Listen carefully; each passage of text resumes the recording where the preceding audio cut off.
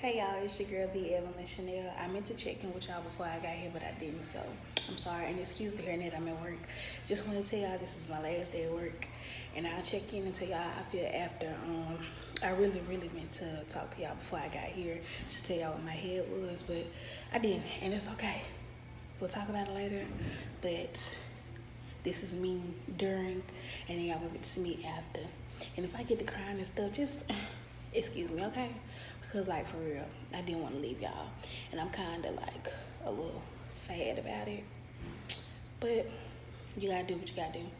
And so, yeah. So, I'll see you guys in a minute. All right, you guys. I'm back. And, like, I just left. Well, I'm still in the parking lot. But, I don't know.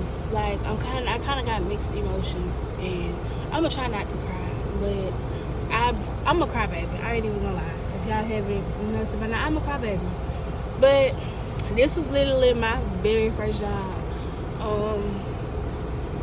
And had my last day been tomorrow, I would literally been here for exactly 2 months. Because I got hired, 2 years, I'm sorry.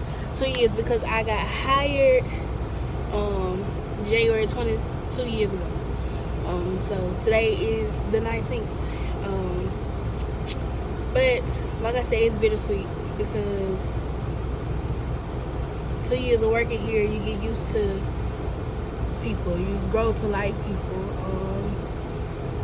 Even though I had some ups and downs, and even though, you know, some crazy stuff went on here sometimes, but still, like, you get used to these people. And so it hurts my feelings. Like, honestly, y'all, I did want to leave. I don't want to go. But when the Lord says you got to move, then you got to move, you know. And had I not, you know, left, I would have still been sitting here, you know. And no telling what I would have gone through just by me being disobedient. At first, you know, I was just like, because I can do DoorDash or whatever. So at first I was just like, you know, it is what it is. Currently, right now, I don't even know if I'm going to be able to go to school this semester. And school starts this week. Up until tonight, I hadn't got a call back from the place that I was planning to go to. And so, luckily, I have an interview tomorrow. And so, just wish me the best, y'all. I'm pretty sure by the time this vlog goes up, though, I don't know if I have the job or not. But I really just been going with the flow. And being that I went through what I went through the end of last year, I was kind of pushed to the point to where I have no choice but to depend on God. And that's okay. It's teaching me something new. I'm learning to fully depend on Him. And so right now I really just feel like I'm just going with the flow. And I'm okay with that simply because I know that if He had me to leave this place, then He gotta have somewhere for me to go. So whatever happens, happens. And even if it's not what I want, I know that it's His plan, you know. And so, like I said, I'm just going with the flow and just learning to just completely depend on Him. And this is really new for me because I'm the type of person who wants to have my hands on everything, you know. I had a plan for my life. I had this, I had that. And our plans are not God's plans.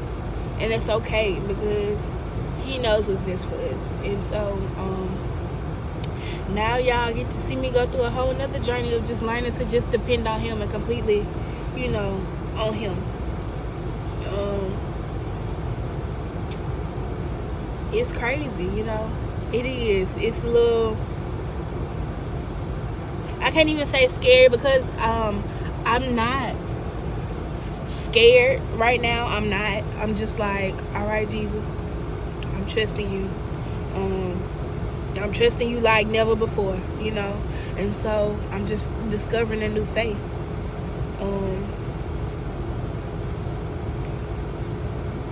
I believe had I not gone through what I went through, I would be nervous. I would be scared to just have my hands completely off of my life right now, or what it feels like.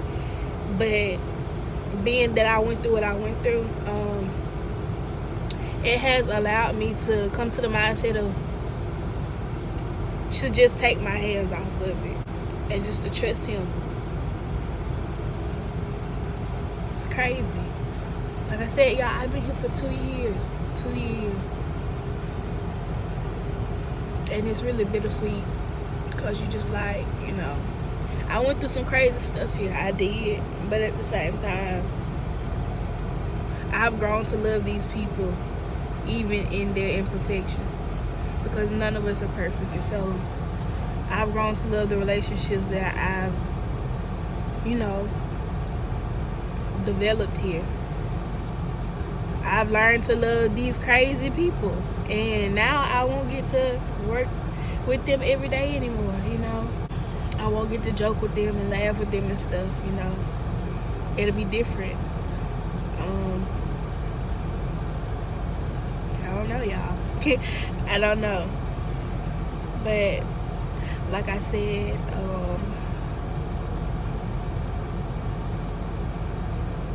I'm just learning to trust him wholeheartedly, and to take my hands off my own situation and allow him to have it, and to learn to go to him in all things, and not just, oh Jesus, I need this, oh Jesus, I need that, and to just be like, whatever happens, happens, and